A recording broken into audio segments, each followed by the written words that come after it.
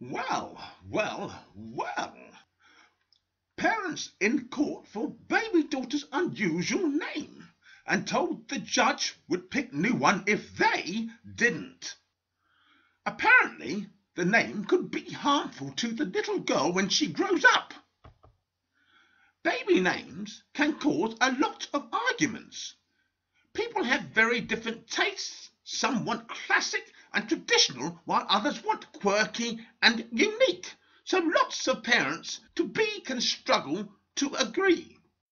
But imagine finally settling on the perfect name, finally agreeing, and then being told you're legally not allowed to have it.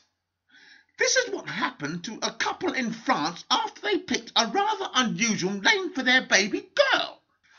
As in L for Leslie, I for India, A for Apple, and M for Michael. All four letters making up the word Liam. As you know, very common name, but the French government had issue with the fact they had picked a traditional boy's name for a girl. They were worried it would be like Lee, to create a risk of gender confusion, reports the local paper.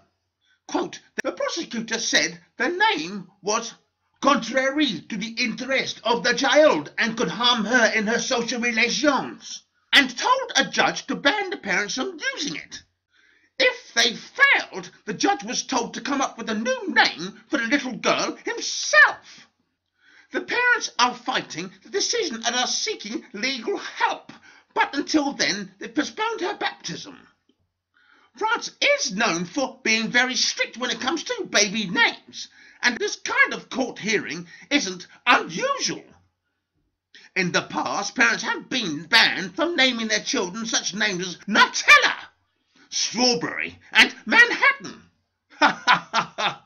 Whatever next?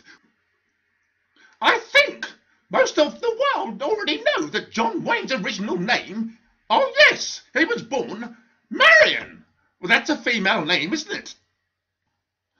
And yet, John Wayne's all male, alpha male to the core. Where on earth will this ridiculous facade of gender confusion over names end? But there you are, baby names causing gender confusion. Let's get this straight. Gender confusion isn't caused by baby names. It's caused by chromosome mutation. Nothing at all to do with baby names.